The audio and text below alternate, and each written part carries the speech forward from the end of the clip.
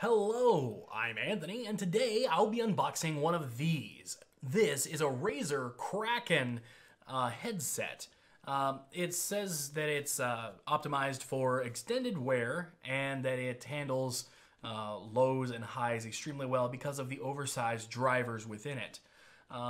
So we'll be taking a look at the unit and I don't know.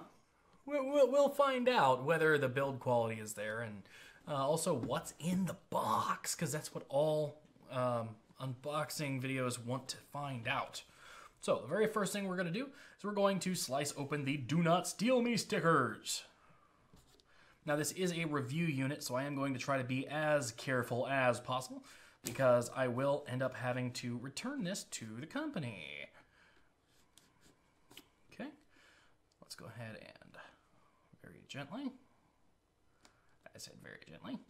There we go. Perforate the tape here. There we go. So now we should be able to pry that open. There we go. Beautiful. And of course, separate the tape here and on that side. Now we should be able to very easily do nothing. More tape. Always more tape. There we go. Okay, now we can go ahead and open that. Very gently slide that off. And we are greeted with an inner box. One of the things that I have previously criticized Razer on is the fact that once you remove the outer box, sometimes the inner packaging doesn't really dazzle. And this doesn't necessarily dazzle, but it's very nice that they included that because unboxing a product is an experience. And I think that it tells the story of the product. And if the unboxing of a product does not tell that story, it does make the purchase a little bit less magical. There we go. So let's go ahead and very gently open this. Now there is yet another "Do Not Steal Me" sticker here, which we will slice. Maybe. Wow. Good job, Razer. All right. There we go.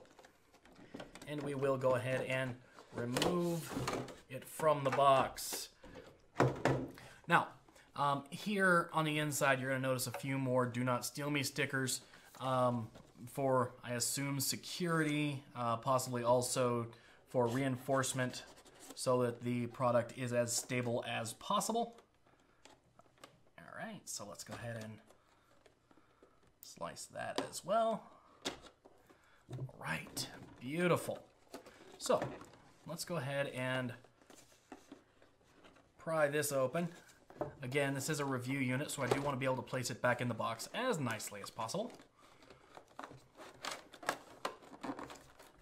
And last sticker. There we go.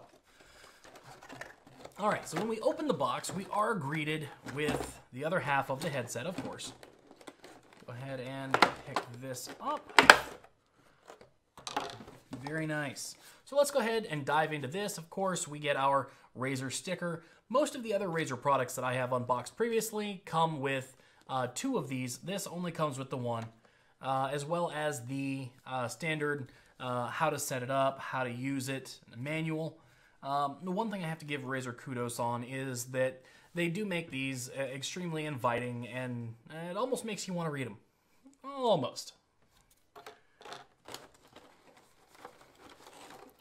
All right, so let's go ahead and remove the unit from its packaging here, which is not an easy task. It is easier said than done.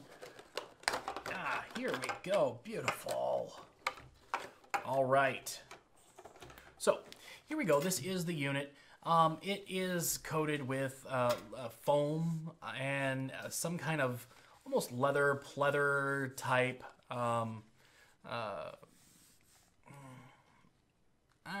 some kind of an outer coating. It's more rubber than what I would call like a pleather, but it's got a nice coating on it. It looks like it would be comfortable. The extending is very intuitive. It's pretty much just like every other headset and how it extends on the market. One thing that does worry me is the inside of the headset has this braided cloth feel here, which almost makes me think that it's going to be a sweat magnet. And anyone who's kind of dealt with this kind of fabric before knows exactly how that turns out. Just ends up being white crust after about 8 to 10 months worth of use from hair, gunk, gel, what have you. So that does worry me. I'll be honest about that. Okay. Also, when it comes to the coloring of it, I'll be honest, I really wish it were more black and less green. I'm having flashbacks to Nickelodeon and Geek, just looking at this thing. So, I don't know. I'll be honest, I'm not a huge fan of the color. But really, functionality is what really counts. Because I'm sure, though this may not be my personal taste, someone out there will absolutely die for this. Okay, so the microphone is retractable. As you can see, we can put that away. We can pull it out. So that's a really nice feature. It is, it is positional.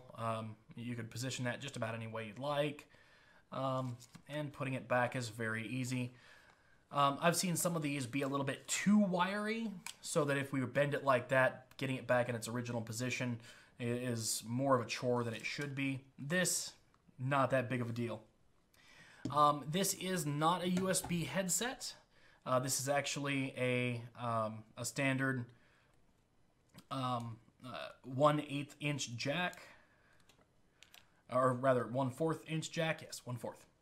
One of the interesting features about this is that it's both microphone and headset here up until it hits this cord, at which point it will split, so that if you have a setup that requires both, you can use it that way. I like that. Some people don't. It's really more of a taste. But I think as far as compatibility with gaming consoles and other miscellaneous devices, I think that was a smart decision, is to have it both ways. The cord itself is, it's kind of flimsy. It's not braided like I've seen with some other gaming headsets. So tangling and other issues may present themselves. Also stretching. I can see stretching be an issue with this, with people who use it frequently and often and under high stress situations. But that's enough about the cord. As far as the fit on the head, it doesn't auto adjust like some of the headsets that we've seen. So adjusting it on your head is something you're going to have to do once or twice. I mean, taking it off, it'll stay the way it is. But, next time your friend wants to use it or you pack it away, you will have to readjust it to your head. As far as comfort on the ears go, it does pin my ears to the sides of my heads at some places.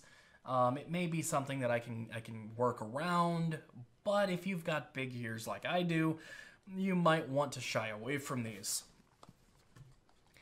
As far as the actual functionality of it, we won't really know until we do the play test.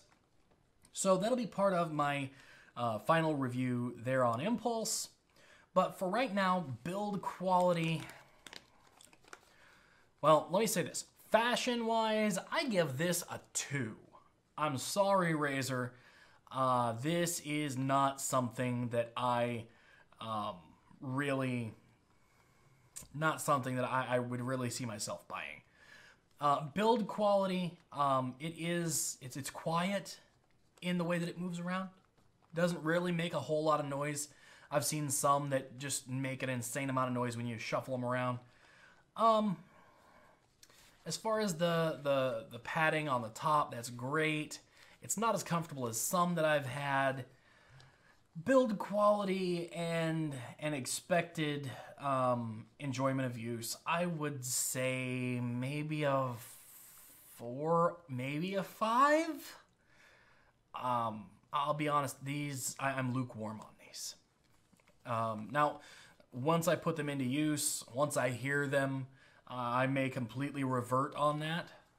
The retractable mic is a great feature, but between the color, the plastic it's made out of, and everything else, this does not strike me as a high-quality gaming headset. This is something I would expect from a cheap knockoff. Then again, I could be wrong. If you have any experience with this headset, or a headset like it, let me know in the comment section down below, and we'll discuss it. Of course, like I said, this is not the full review. This is just initial impressions. Till next time, I'm Anthony.